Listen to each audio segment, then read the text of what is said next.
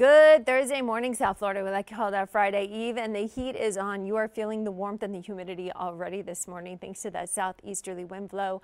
And as promised, temperatures are just going to continue to rise. Right now we're in the upper 70s and lower 80s as you walk out the door, but it feels much warmer thanks to that east-southeast breeze, anywhere between 7 to 14 miles per hour. Dew points well into the 70s, and these dew points are going to continue to climb. So we'll have a very warm day. We're going to straight call it hot. You know why? Because our feels like temperatures will be well into the upper 90s today, and then we'll be flirting with records tomorrow as the frontal boundary starts to move into the northern half of the state, and we'll be on the warm sector side of it. So not only we're flirting with records tomorrow, we're also flirting with it Saturday and Sunday for Mother's Day. It is going to be a downright hot afternoon for the next couple days, so be ready for it before we do see a slight chance of a shower in the forecast to bring our temperatures down just a bit going into next week. Have a wonderful day.